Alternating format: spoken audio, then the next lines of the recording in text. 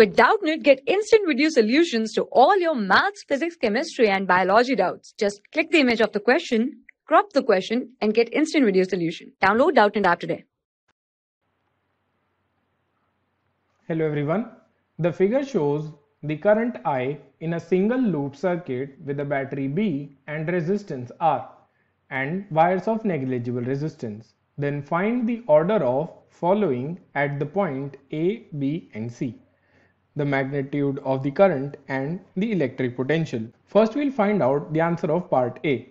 Part A is asking us to find out the magnitude of the current throughout the circuit. As we know that it is given to us in the question that this is a single loop circuit and therefore there is no distribution of current anywhere. Thus, the same current I runs throughout the circuit. Therefore, we can simply write that the current at point A is equals to the current at point B, which is equals to the current at point C. Now, for part B, the question is asking us to find out the order of electric potential.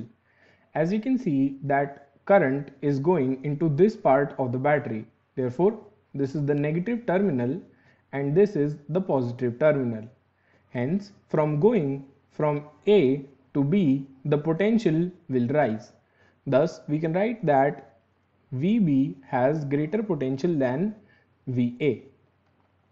And as we can see that point A and point C both are connected with a wire of negligible resistance. Therefore, VA will be equals to VC. Therefore, these are the answers. Thank you. For class 6 to 12, IIT JEE and NEET level. Trusted by more than 5 crore students. Download Doubtnut app today.